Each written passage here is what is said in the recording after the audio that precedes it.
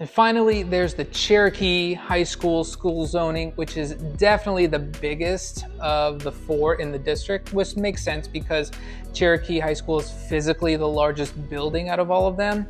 It has about 2,900 students as opposed to the other three, which have about 2,000 students.